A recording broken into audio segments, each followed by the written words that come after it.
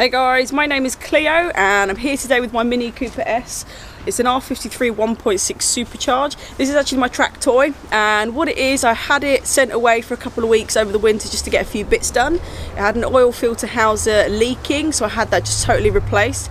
I had new sump gasket fitted, new rocker cover fitted, new rocker cover bolts fitted.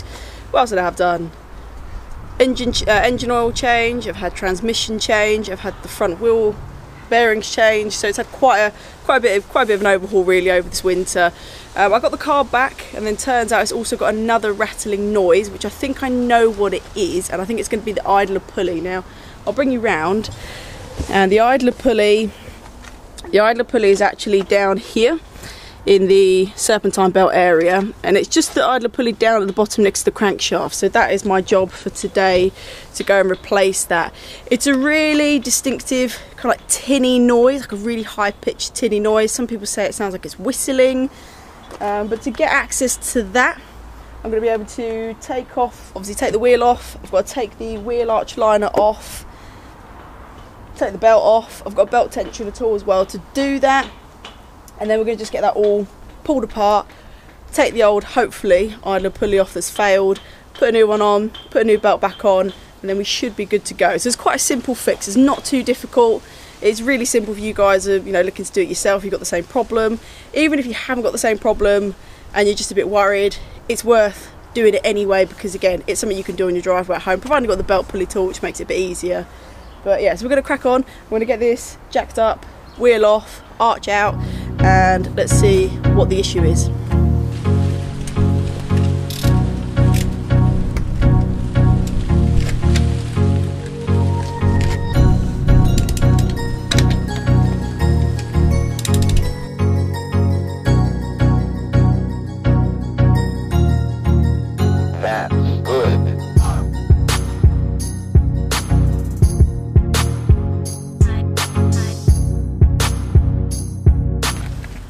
The worst jack ever. I mean, it saves my bacon a lot of times, purely because I can't fit that. I can't even fit a low profile jack on either mounting points, so I have to use what I like to call the death jack. This is actually a scissor jack though, but you have to be very careful because they like to slip. Not that I've had that yet, today could be the day. But yeah, so I'm gonna just get one hand up.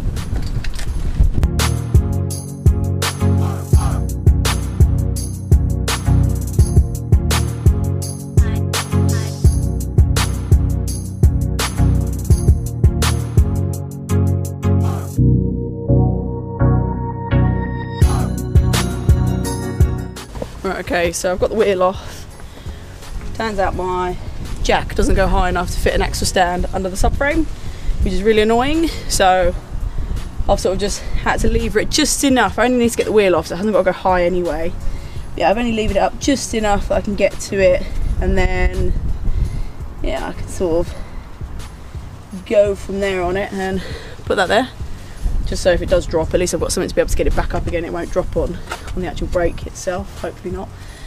Right, so wheel arch liner, so I'm going to have to ping off, what have we got? I mean, you can actually take these off in halves and then bend it back, which is probably what I'm going to do. So I can take off that one, that one's already missing, that one's already gone, this one.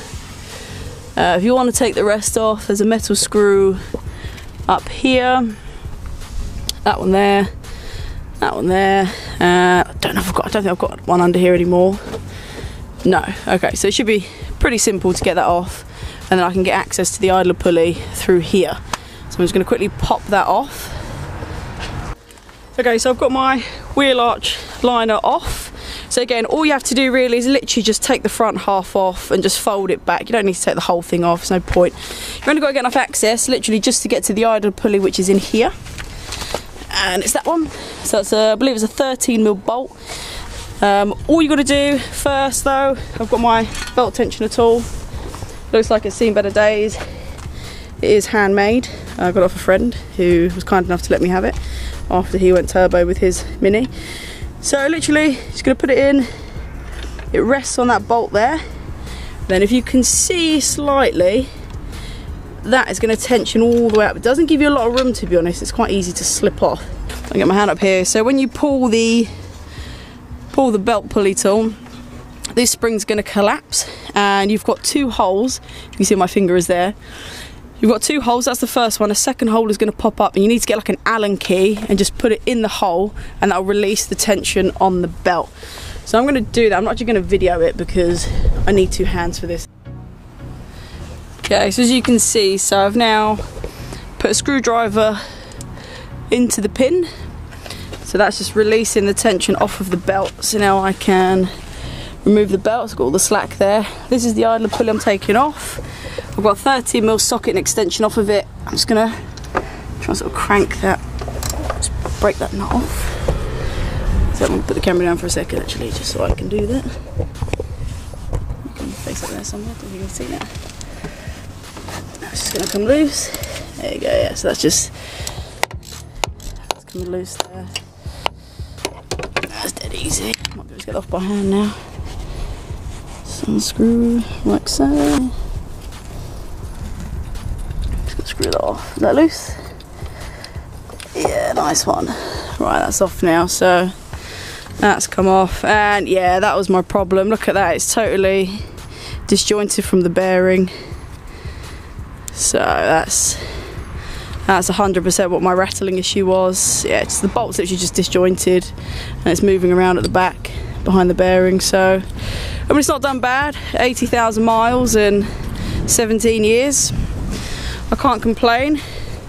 And what I'm going to do, I'm just going to compare it just so you guys can see the difference. This is the idler pulley. Again, you can call it the stationer pulley, the idler pulley.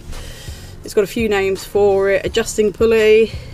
And again, you can see that's just all the play in there. So that's just totally come apart. And that's why it's whistling. It was rattling constantly, just a constant really tinny rattle behind there. And this is the new one. So again, see how that's, I mean, that's fixed on. No play in that at all. That's on there. And again, if I give it a spin, that's all. Job done. Yeah, and then again if I spin the old one,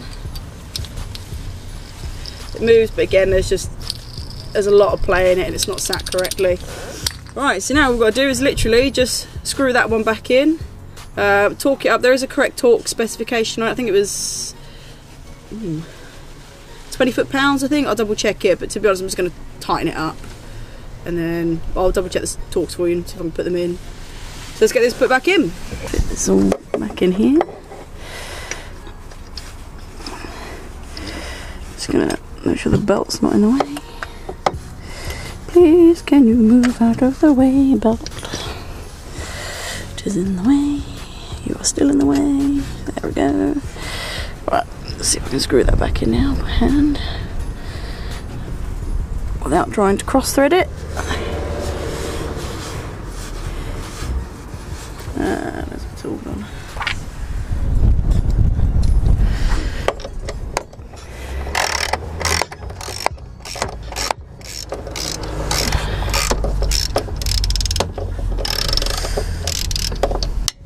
Just make sure that belt's not going to get caught underneath. Yeah, just pull it out slightly. Let's tighten up a little bit more.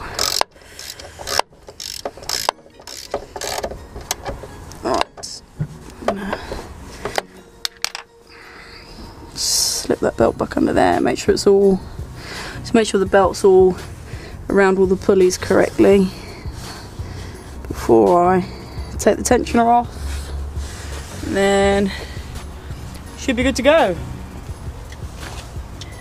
Excuse all my tools everywhere. Alright, so that's all fitted back on. I'm just going to start the car up. Yeah, nice one. So it looks as though, yeah, that's it. No more squealing, so job is done. Woo. If you haven't already, please do like, share and subscribe to my channel, and we'll catch you guys next time. Hopefully next time we'll be out on track and we should be all good to go. See you soon.